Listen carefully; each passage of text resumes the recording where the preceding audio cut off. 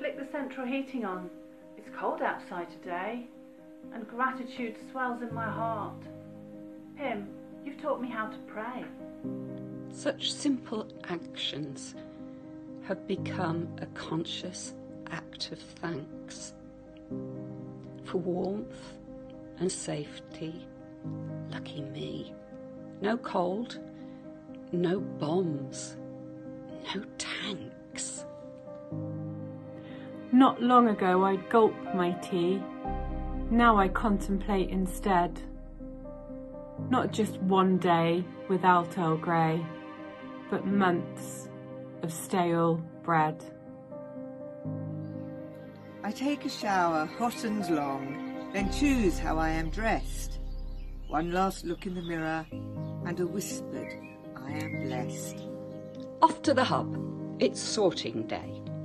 Should I take my car or my bike? Or maybe walk? In comfy boots. No stumbling barefoot hike. And soon I'm there with smiles all round and busy helping hands, where loving hearts hold steaming cups and chatter of Pim plans. So thank you, Pim, for giving me new purpose and insight.